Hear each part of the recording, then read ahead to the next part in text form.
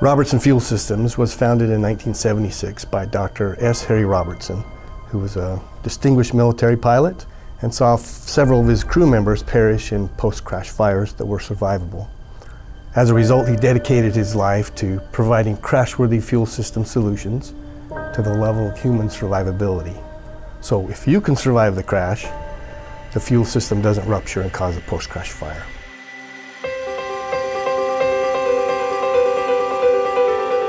At Robertson Fuel Systems, we save lives. Every team member at this company is proud of the work we do and to bring every serviceman and woman home safely. One of Robertson Fuel Systems' purpose of bringing the crash-resistant fuel tank to market to the civil side was because we wanted to bring the same extensive military technologies that we use for our crash-worthy fuel systems to the civil side and for civil operators. We feel it's important for every helicopter operator to fly safely and come home safe.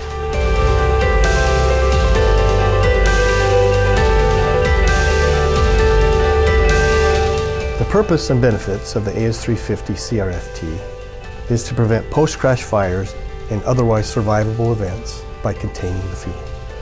The key design features of the AS350 include a crash-worthy fuel bladder, breakaway valves, rollover vent valve protection, a lightning-safe fuel cap, and an easy-to-replace cartridge-style fuel pump.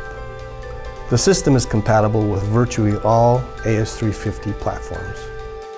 The crash-resistant fuel tank adheres to the strict standards of the FAA.